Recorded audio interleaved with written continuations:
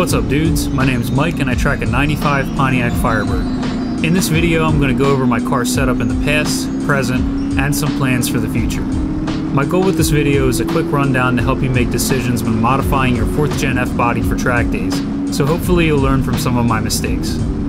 I see a lot of bad recommendations online with no lap times to back it up, so my intention here is to give you a formula to build a fast car without going bankrupt. The big question you're probably wondering, why trust me?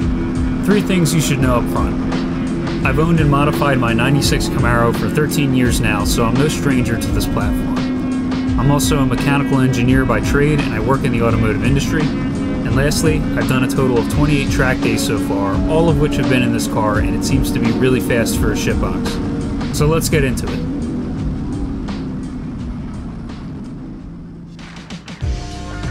Quick overview of the car's baseline setup when I got it in January of 2020. This car is in fact a Firehawk that was shipped with level 2 suspension, but a lot of the original parts had been swapped out by one of the many previous owners. The factory SLP Bilstein shocks and 32mm front sway bar are still in place. Somebody swapped out the factory SLP Eibach springs for the Eibach Pro Kit. If you're unfamiliar with the Pro Kit, it's an aftermarket lowering spring setup that's known for being too soft and saggy. The rear sway bar is a 21mm piece, and to be honest, I'm not really sure if this was factory or not.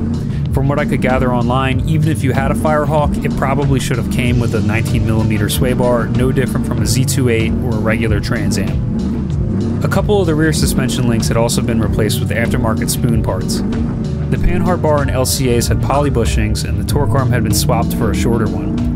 The car also had old Kenny Brown triangulated subframe connectors, and the factory Firehawk wheels were missing. Instead, they were replaced by 17x9 WS6 wheels. My initial handling impressions of the car were that it was way too low, felt way too floaty, and the rear end was always very vague feeling. The Sumitomo tires were also hot garbage, and they were ancient. I mean, I think the date codes were like from 2011 or something ridiculous like that.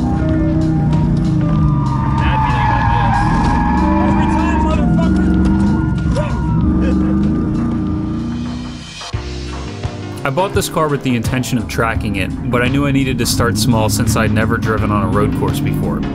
I figured autocross would be a good place to start and get my driving chops up, and this is also going to give me some time to get the handling where I wanted it to be. This car was a bit of a mess at first, especially when I compared it to my Camaro setup.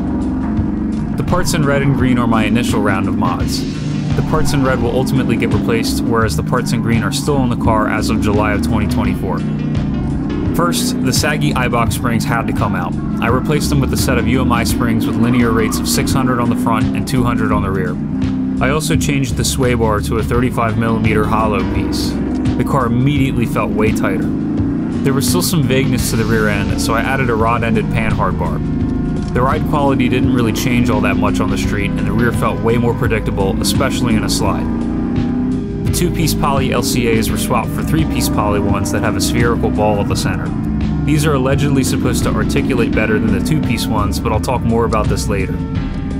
I also swapped the torque arm out for a standard length UMI piece with the factory tail shaft mount. If you're unaware, short torque arms are more useful in drag cars since they raise the instant center out back and will give you more anti-squat. This means more bite under acceleration, but there's a higher risk of brake hop. The factory tail shaft mount isn't really a big issue with road racing because shock loads are way lower than that of a drag car. The cross-member mounted torque arms have a height adjustment at the nose, but I think this is a bit of a gimmick because it doesn't really change the instant center.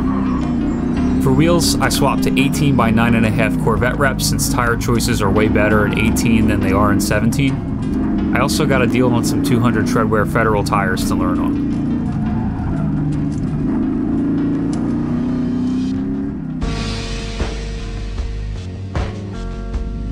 Unfortunately, COVID prevents me from doing any autocross in 2020, but 2021 was a much better year for me.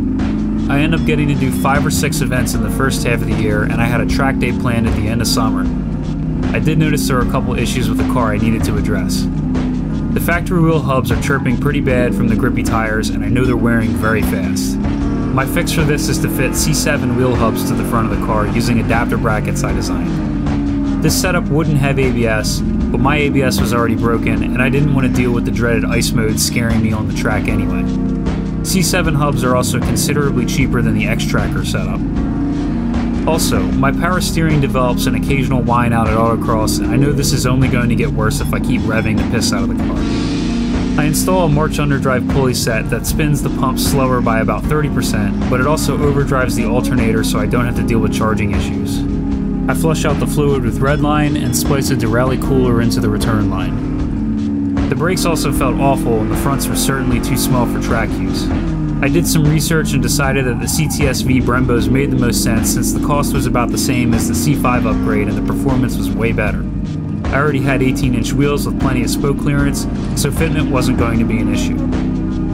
This brake setup is a huge upgrade from the factory LT1 calipers and the pedal feel was way easier to modulate than before, but I still felt like there was something missing. It was still pretty difficult to recover after locking up the front tires, so I rigged up a master cylinder brace using some angle iron. This caught me off guard, and the difference in pedal feel was about as drastic as the Brembo swap itself. Everything felt super firm and predictable from here on.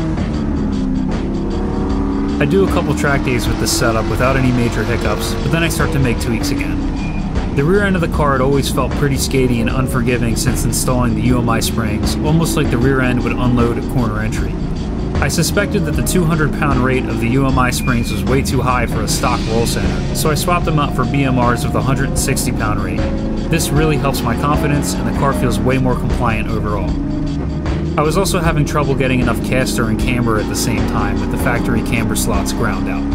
I decided to try the Global West upper control arms and was able to keep the camber at -2 degrees, but was able to boost the caster from 3.5 to 5.5.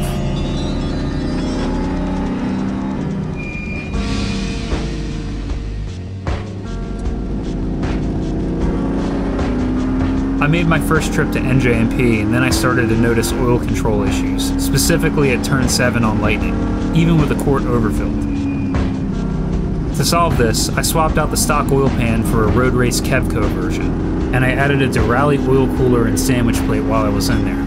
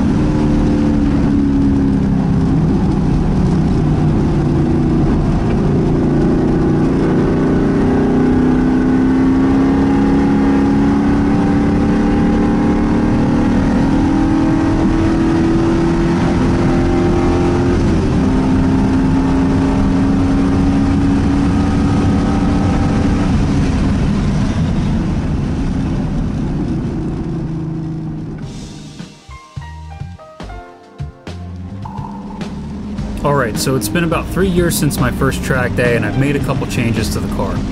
The initial track setup served me well and it was decent for racking up seat time, but ultimately I wanted to go faster. The Bilsteins are gone and I now have RideTech coilovers in the front and Coney Yellows out back.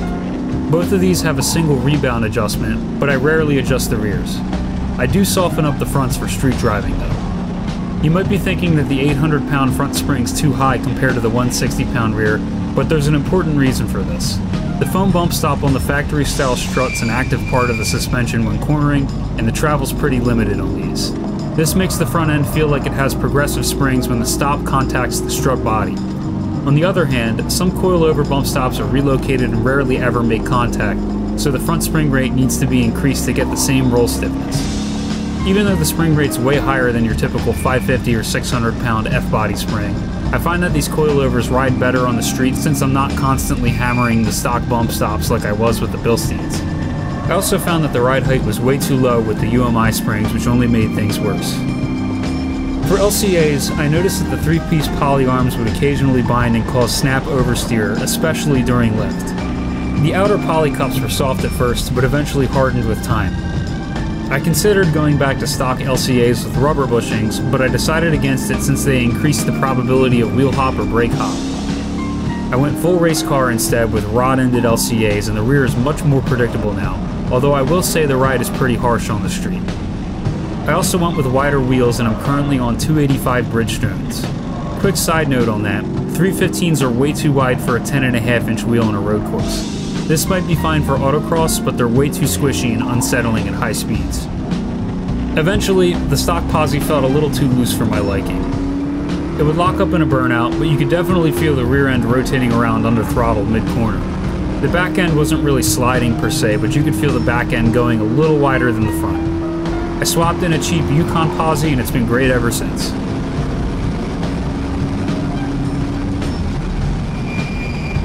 As far as longevity mods go, I ditched the Kevco pan in favor of a Champ one. I noticed some occasional oil starvation as my pace increased, so I needed something better. The new pan is deeper, has better partitioning, and more trapdoors than before. I added some reinforced sway bar brackets and a diff girdle since they were pretty cheap in the grand scheme of things. I pulled the ABS block and added a prop valve to get better control over my brake bias. If this is your first track build and you're unfamiliar with track cars in general, getting your brake bias right is super important for trail braking and overall stability, especially if you need to apply the brakes while turning for whatever reason. I found that a medium to high friction pad on the front with a low friction pad on the rear has worked really well for my brake setup, even with the factory prop valve in place. Last year I made a Lexan spoiler and swapped in my Roadmaster's mild heads cam mode. I highly recommend getting some aero on the rear of these cars as they feel way more stable in high-speed corners.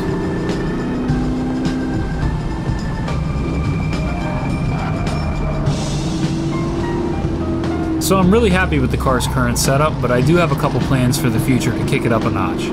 The first and most obvious thing is safety equipment, because I desperately need a roll bar and harnesses. This car's way too fast for being this old, and it definitely is in my best interest to not die like James Dean. You've got to remember that this car has no ABS, no driver aids of any kind, and no airbags. Beyond that, I'm building up a 355 engine on the side with a larger cam, LE2 heads, ported intake, and higher compression, hopefully to get the power up to around 400 wheel horsepower. This motor should be happy to rev up to 6,500 all day long, and I won't have to short shift anymore. I'd also like to swap to wider 18x11 spec Corvette wheels and a wider 315 Nankang CRS tire down the road. I want to do a little bit of experimentation with the rear suspension geometry too. Specifically by that I mean I want to lower the rear roll center down with the Watson.